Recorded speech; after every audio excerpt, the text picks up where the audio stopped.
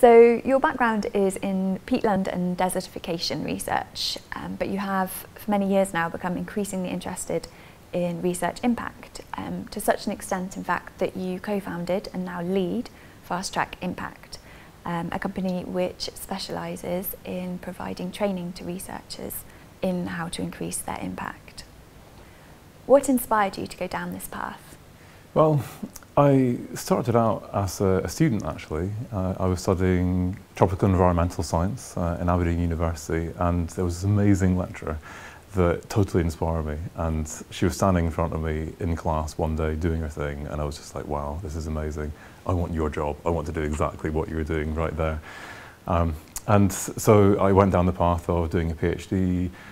trying to do that whole academic thing, and discovered this whole thing called research that is actually a big part of the academic's life, and discovered that in addition to inspiring students, that actually I could make an impact through the environmental research that I did. Increasingly I started to actually study why it was that certain things worked and why other things didn't work in terms of working with stakeholders and publics and stuff around the environment.